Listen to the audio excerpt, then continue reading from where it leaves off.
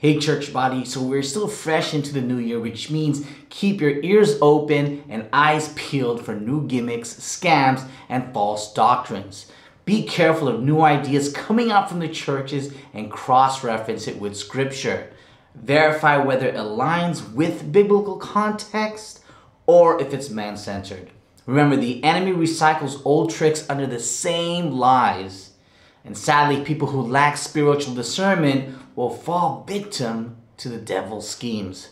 So don't be that person. Stay prayed up, study your Bibles, and not just glance at the verse of the day on your Bible app of your phone, okay? Be intentional with your studying and examine the scriptures like the Bereans in Acts 17 verse 11.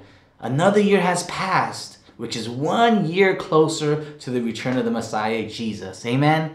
Take care and God bless.